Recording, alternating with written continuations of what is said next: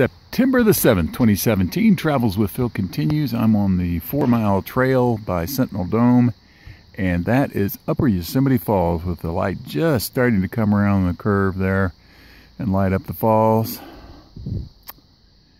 It's a pretty sight. Very little water coming down. In fact, it's lasted longer than it normally does. Normally by this time it's almost completely dry. By October it's almost always completely dry. The upper falls are about 1,300 feet. Goes down to a cascade and then down to the lower Yosemite Falls. Then down to the valley floor. Very pretty.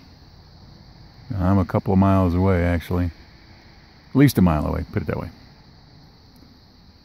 And then not too far away from here, or from there at least, is Sentinel Dome. And that's the big chunk of granite right up there. And then just off to the left, which you can't see because of the trees and the curvature here, is Glacier Point. Travels with Phil, 4-mile trail, Sentinel Dome, and Upper Yosemite Falls. Back to you.